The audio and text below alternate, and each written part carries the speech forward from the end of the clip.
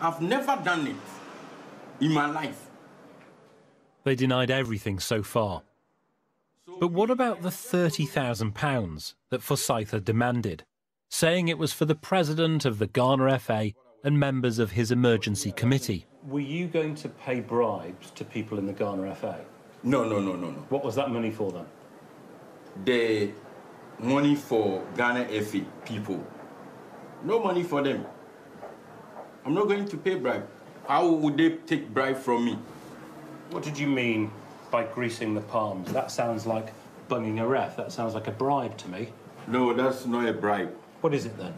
Well, I told him that if you want to do something in regards to... It's too much. Were you planning on bribing the president? You can't bribe him. No. You can't bribe him. How can you bribe him? Is it possible to bribe him? He's a noble person. How can you bribe him? You can't bribe him. There is no way you can bribe him. You can't. In a statement to dispatches, the president of the Ghana FA said, I have not read the draft contract. I had forwarded the said draft contract to the GFA Legal Committee for advice. I have no power to approve such proposals alone as president. Nobody told me of a business deal which includes a scheme to manipulate the results of international friendly matches featuring the Ghana international football team by allowing a third party to appoint match officials whom the third party would attempt to corrupt in order to make gains through betting.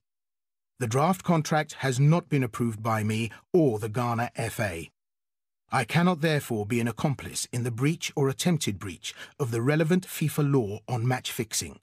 I am even unaware of any such business proposal to fix matches of the Black Stars. I have no business associations with Messrs Nketiah and Forsythe. I am unaware that Mr Forsythe demanded £30,000. Neither the Emergency Committee or any of its members authorised Mr Forsythe or any other person to solicit or receive bribes. We will ask the police to investigate this aspect of the case. So that is the end of the road for our investigation into Forsythe and Nketiah. But you do hope that somebody, somewhere in football, will continue to ask questions, because whatever they were up to, it is certainly not in the best interests of the game. Our investigation has revealed that global match fixers have infected all levels of the game, from non-league to the top league. And while FIFA presents a glittering climax to their prestigious tournament, the ongoing tussle with the fixers has an even more significant prize at stake: football's soul.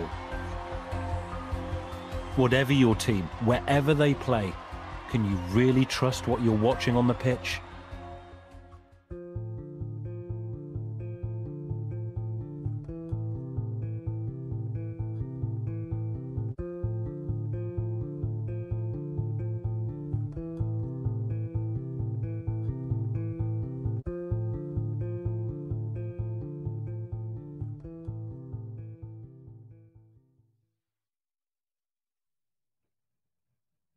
Top quality nosh that's as cheap as a certain type of sliced and fried potato tonight. Jamie's money saving